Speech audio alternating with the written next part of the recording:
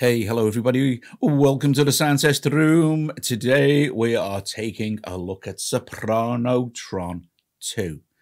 So like Streetlytron 63 edition, this is a completely new app. Okay, so with this you get, let's see. You get all the Caitlin Downie, all the vocal stuff from Sopranotron here. And then that's all of the, let's see, the up to 15. So that's 15 presets from the Sopranotron app. Okay. And then you get from, you get the Clare, Lindley violin stuff as well. So all the string stuff too. Okay. So you get you're getting two apps in one with Sopranotron 2. All right. So also, this weighs in an astonishing 113 meg. That's it, just 113 meg. So just let me quickly show you. Compared with Streetlytron here, which is only 270 meg and contains all the 63 patches from the original tapes and stuff like that. Sopranotron 2 is only 113 meg. Now, this one, Streetlytron 63, is $9.99. Sopranotron 2 is only £5.99. Okay. So if you'd bought both, you're looking at, I don't know what, 15, 16 quid, something like that. Okay. The Pro version is coming out very, very soon.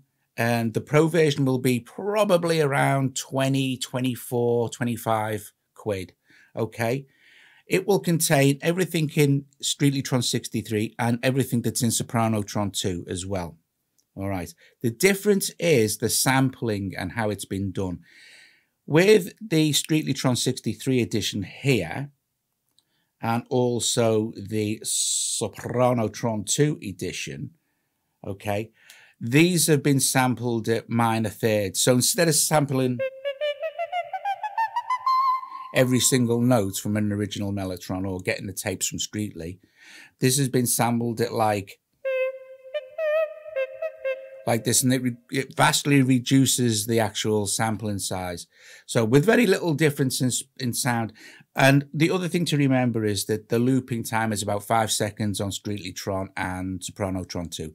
On the Pro edition, which will contain everything, the sampling is the full 8-second loop sampling that was on the originals, and every single note it's had full chromatic sampling. Okay, so Phil Atkin, the developer, is keen to point out that the Pro Edition really is for enthusiasts and people who really want the genuine experience. But you're not really going to get a lot of difference. Now, on the point of AUV3, before we get into the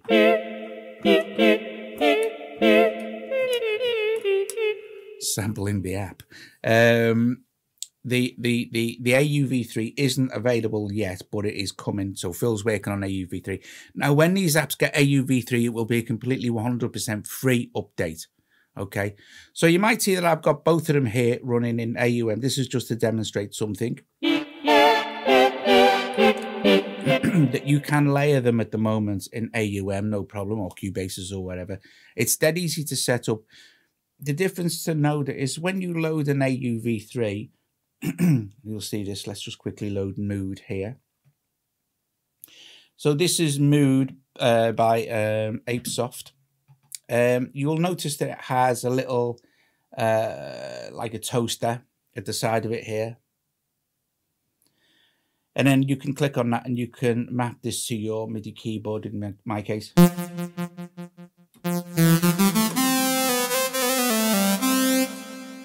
My launch key, but you won't see that on the Sopranotron or Streetlytron because they're inter-app audio at the moment. When they get AUV3, you'll see that little toaster or hamburger or whatever you want to call it at the side there.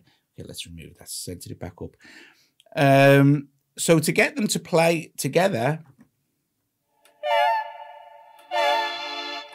all you need to do is go into MIDI routing here and make sure that your instruments that you want to play on your keyboard inside AUM are just routed to your MIDI controller, in this case, which is launch key MIDI, not control, but MIDI.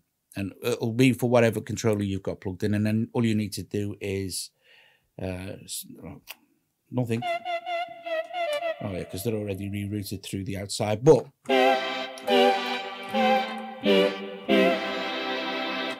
that's how you do it anyway.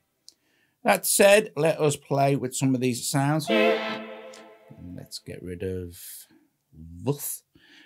So you can stack, you can get massive stacks going on. It's great. So let's have a look. Okay, so we can move between A, B, and C, but on off. If you've got a MIDI controller, it also has the you know, the ability to do that via MIDI on the modulation wheel. So this is staccato R's.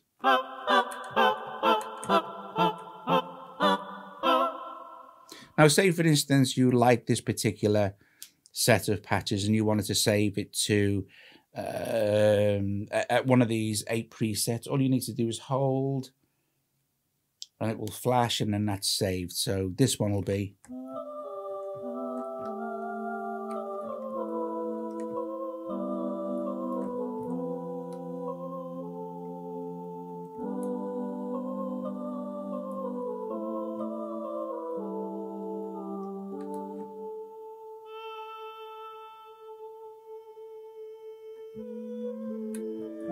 It's a beautiful thing. And then when we go back to preset 1, it's set on.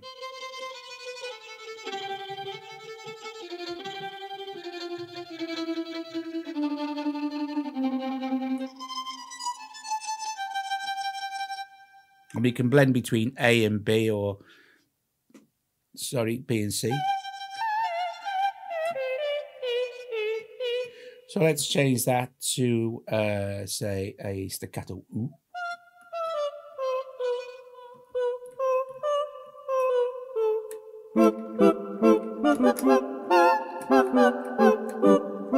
Now, like Streetlytron 63, this also has the ability to kind of remove the original sound and replace it with a reverb, which gives a huge and beautiful wash effect. So let's go to another preset. And for instance, this R soft.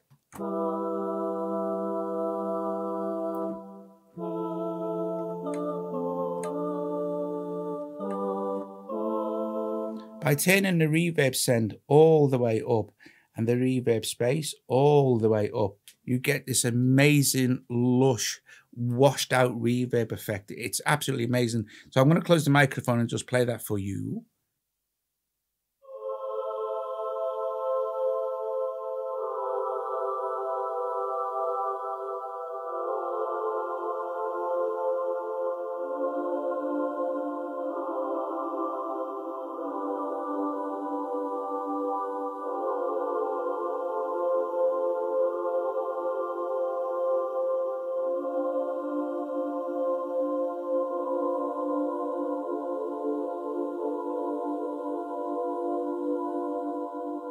And then as soon as you want to bring the actual sound back in, as soon as you start to back off the reverb send, you'll get the original sound blend back in.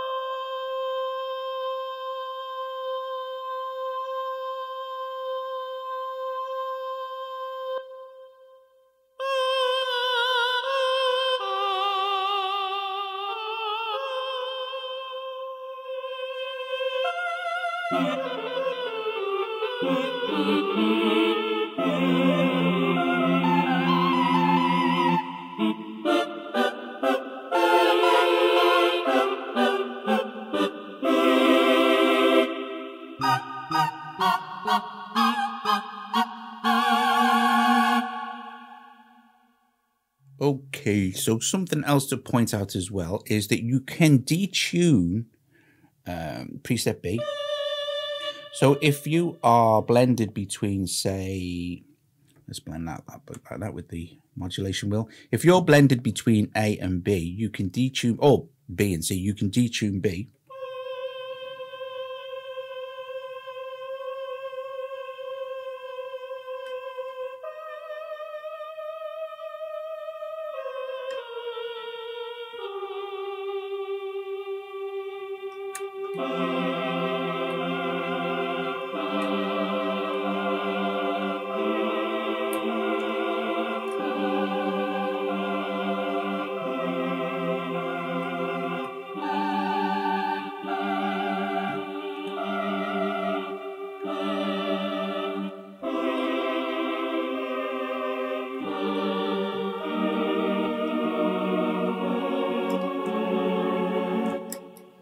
Lovely jubbly.